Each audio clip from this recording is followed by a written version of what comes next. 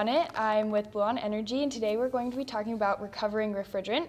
I've brought on Jed Kennedy here to talk with me about this. So we're going to be going through some additional tricks and tips and resources to help you with that. So Jed, can you tell us a little bit about what you do for Bluon and what your day-to-day looks like? Sure. I'm Jed Kennedy. I'm the Director of Technical Services, as you said.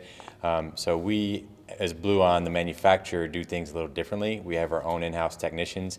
They do conversions in the field with contractors, hands-on training on some of those larger systems.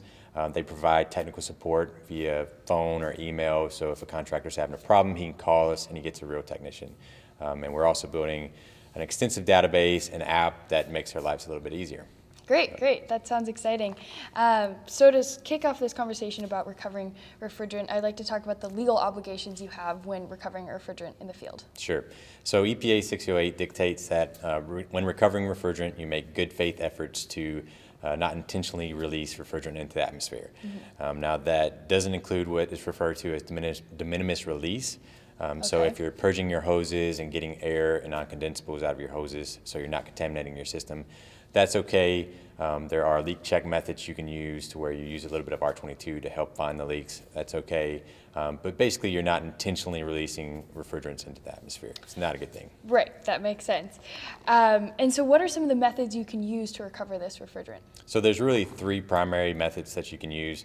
There's vapor recovery, liquid recovery, and then the push-pull method. The vapor recovery is, probably suffices for smaller systems, but once you start getting in those larger systems, then you start using those other techniques. Okay. Is there a method you prefer to use or you would recommend our viewers to use? It really depends on the system size. The very large systems, push-pull is definitely preferable. But in general, liquid recovers faster than vapor. Okay. So, be aware of that and try to recover as much liquid as possible before using vapor recovery if you're dealing with large refrigerant charges. Just to get a sense of those recovery speeds, look at your recovery machine manual, and it'll have the recovery rate for vapor, the recovery rate for liquid, but in general it's about at least 10 times faster to pull liquid. Got it, that makes sense.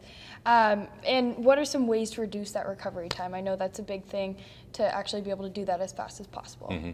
So the principles of a good recovery are largely the same as the principles of a good evacuation. Okay. It's pulling all those shredder cores, using shredder core removal tools so that you can isolate the system, using large diameter hoses, and minimizing your connections and using short hose lengths, just to make sure there's less room for leakage and you're just pulling as fast a recovery as possible. Absolutely.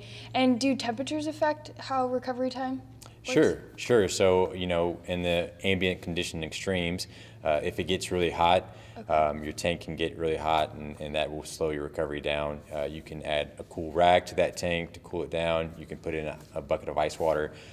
We like the CPS molecular transformator, which is a subcooling device. It'll actually cool the refrigerant down as it recovers, and we've seen it reduce recovery time by as much as half. Wow, that's incredible. Okay.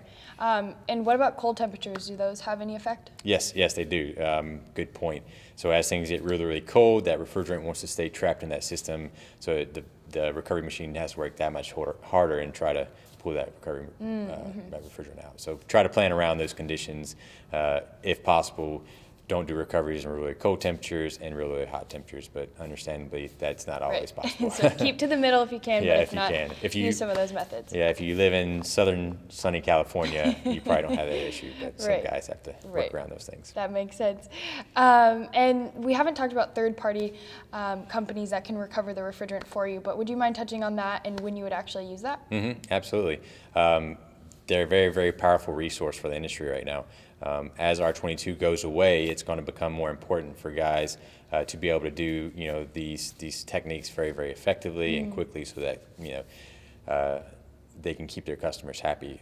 And third parties give you the option of outsourcing that work and labor, and they also pay you back for the refrigerant. So as the supply goes down, the prices will increase. Will make your jobs more profitable by using those companies.